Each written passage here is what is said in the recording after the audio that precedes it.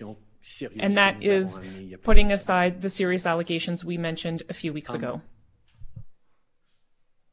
The actions that the government of India took this week are themselves contrary to international law. The government of India decided to unilaterally revoke the diplomatic immunity of 40 Canadian diplomats in India. This is a violation of the Vienna Convention governing diplomacy.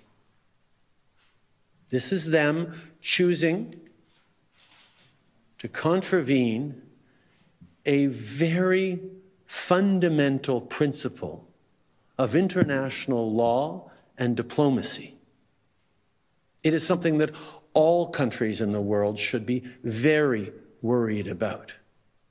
And this is putting aside the allegations we made of a serious violation of international law with the alleged killing of a Canadian citizen on Canadian soil that the Indian government could have been involved in.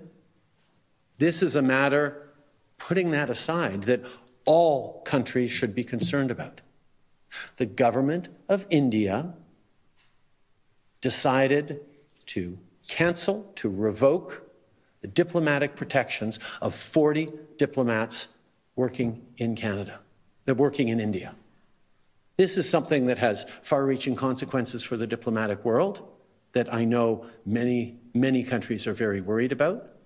But it also has very real impacts on the millions of people who travel back and forth between India, as students, as family members, for weddings, for businesses, for the growing trade ties between our countries.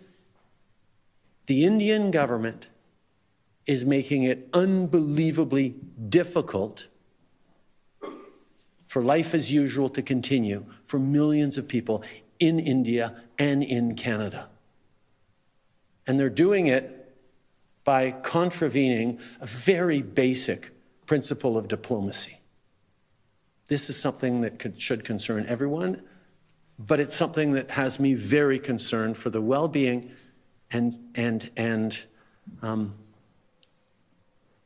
happiness of millions of Canadians who trace their origins to the Indian subcontinent.